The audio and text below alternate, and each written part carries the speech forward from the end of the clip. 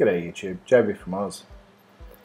It's been nearly 12 months since I entered Keith Fenner's What's in Your Box Toolbox competition, and this was my nomination video way back when. Keith encouraged me to get on and actually start recording some footage, some movies, to expand my access to people and channels, and it's been a pretty awesome ride. One of the things I stated as a goal for my entry was to actually reach out and make contact with people in the community and actually become a part of the community myself. And although I was unfortunate in terms of winning a toolbox, I was extremely fortunate in being able to make a whole pile of new friends. And the people that I've managed to catch up with, and the channels and the creators, most notably things like the YouTube Machinists group, rubbing shoulders with the likes of Stefan and Robin and so many different people, John Creasy, Emma Ritson, various other people in the country. And I've managed to get to the point where I've got 81 videos, I've got 220 subscribers. It's just been an absolutely awesome rush. Now, time comes to nominate for 2017, and I've done it before. I've already entered once, and it's not fair, I don't think, to throw my hat in the ring again.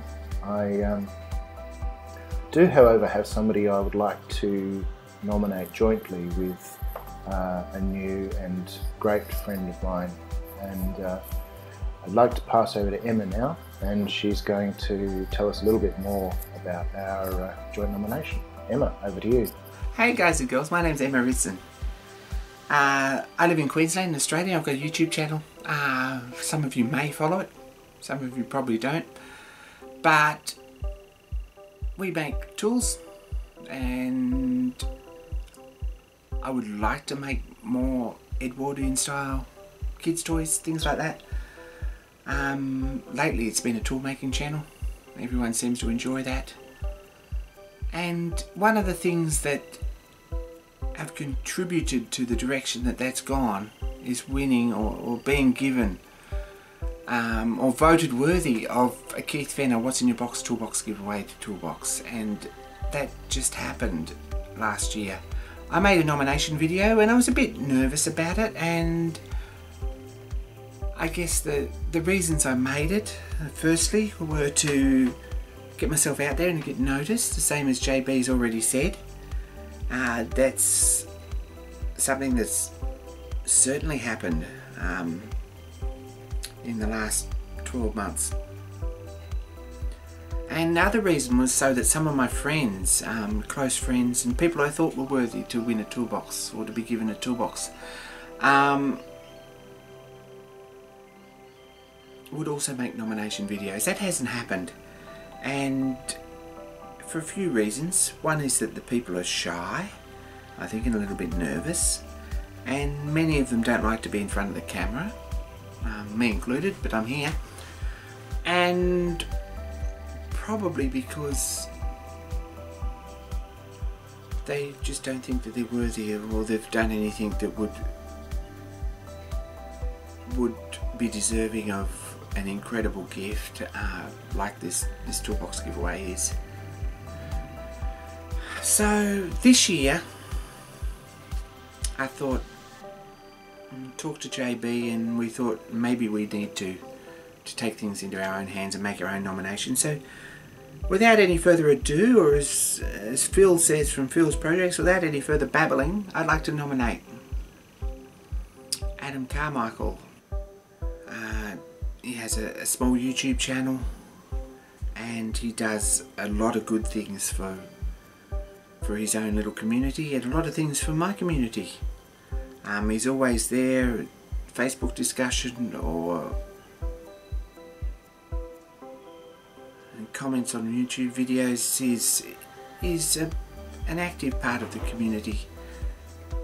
He also spends a lot of time, a lot of weekends through the year, mentoring and orchestrating and organising and judging high school robot competitions, pushing engineering and machining trades, robotics and electronics in high schools and universities, and I think for that everyone can be really quite thankful that there are people out there that do this, and Adam's one of them.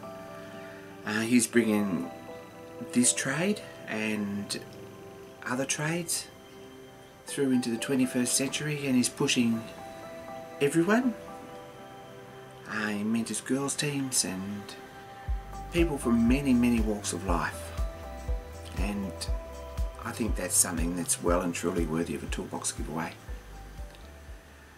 And he also spends a lot of time, seems to be a couple of weeknights a week, helping people with assignments and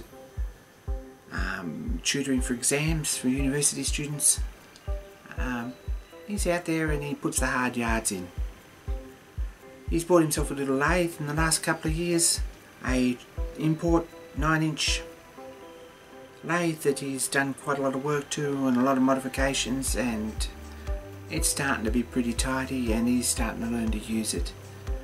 I think that he would be more than welcoming of a toolbox full of machinist tools and measuring tools, and certainly they would expand his capabilities in an incredible amount, the same as they expanded mine. So that's my nomination. There's Adam Carmichael. JB might put a link to his channel on the bottom. I hope he puts a link to Keith Fenner's channel. Keith is an amazing guy. I was lucky enough to meet him and to spend some time with him in June at the Summer Bash. And as I was lucky enough to spend time with a lot of you. And it's Team Fenner all the way for me, an amazing guy. And he does a good thing, and he does it willingly and graciously, and we all really appreciate it, and I want to say thanks too for what he's done for me. But I hope that anyone who's judging or looking at who is worthy for this amazing box of tools would consider Adam Carmichael and consider our nomination, because I think that he's absolutely and definitely worthy of winning a toolbox. So thanks guys and girls, and thanks for watching. Jump over to my channel and give me a subscription, and do the same for JB if you're your first time here. But absolutely the Keith Fenner's toolbox giveaway is the best thing that happened in this community, and thank you. Okay, so there you have it, the cat's out of the bag. Emma, and my nomination is Adam Carmichael. So I know when I spoke with Adam about nominating, he didn't really feel that the entrance fitted him as a person. He thinks that Keith's trying to give a toolbox out to starting machinists with the idea that they'll use the tools professionally, like Andre Mosley, or make loads of videos like Emma has done. Look, I think that's something that you as judges can judge. He suggests that he doesn't have the time to devote into making videos specifically or to pushing it out. But I think we can see from the previous entrants that that's not really a criteria for the winners. Some people certainly have gone out to produce lots of video, but others have been quite silent, but still I'm sure making fantastic use of their toolboxes. Now Adam says to me that he's going to hate me for this, he's more of an engineer than a machinist, and even though he does dabble in both, that his engineering is kind of where he feels his focus is. But as any of you have been machinists know, trying to get an engineer to think like a machinist is one of the first challenges that any engineer needs to overcome. So that in itself, I feel, is another reason why we should consider Adam as being a worthy recipient for this. So without any further ado, I would like to hand over to you, the judges, and all the best. Hopefully you'll find Adam as worthy as we do. If not, well, this is his channel. Give him a subscription, give him a like, give him a bit of a G up. He's doing some fantastic work helping and mentoring students in high schools, trying to get them involved in science and maths and engineering, and some of the builds that they're doing of these robots involve machining and electronics and so forth. The first robotics competition is something where school students around Australia are being given that first desire and ability and capability and support, most importantly, to develop teams. And as Adam said, it's cooperation, co-opetition. It's a cooperative competition. The goal here really is about learning and building fantastic communities of people trying to better themselves more than anything else, and upskill in new tech and get an interest in science, get an interest in engineering, mathematics, and mechanical engineering alongside machining and building is, I think, a big part of that.